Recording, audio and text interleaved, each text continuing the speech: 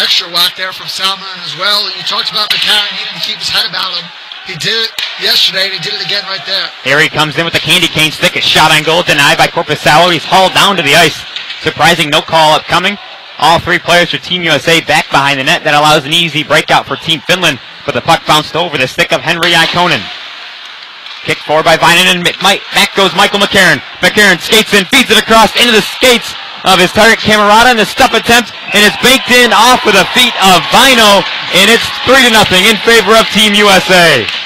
Camerata able to finish right there. A great play by McCarron, who was all over the ice. And off the bench comes Michael McCarron, as Seeloff skated in. McCarron almost able to pickpocket the defense, and Team Finland being dragged down right now, and Tyler Mott will take it away. Mott, hard drive to the net, stop is made, rebound denied, and McCarron able to chip it home, and it's 5-0 in favor of Team USA.